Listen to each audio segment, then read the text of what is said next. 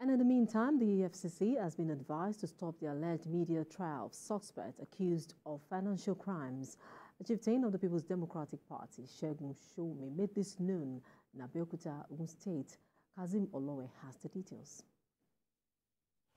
It has been observed that the usage of the media to promote cases under investigation by the Economic and Financial Crimes Commission could be regarded as media trial, and it's been attracting negative image for the country and affects the perception of the suspects even without being convicted by the court. A People's Democratic Party chieftain Segun made this known while speaking on issues concerning the image of the country and the style adopted by the anti-corruption agency. He wants the EFCC to investigate more, get quality evidence and possibly get the suspect convicted before going to the media. If anybody has committed a crime, in the most dignified and most decent manner, invite him, and do not try to tell people that you don't know where to find whom you are trying to arrest. The business of prosecuting and getting conviction is not something that you play to the gallery on. You can't do it by media trial.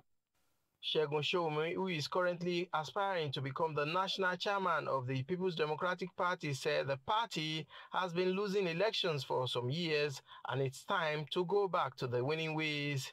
He laments lack of credible ideological positions in most of the political parties in the country, adding that redefining of the ideological position of the PDP is what is required.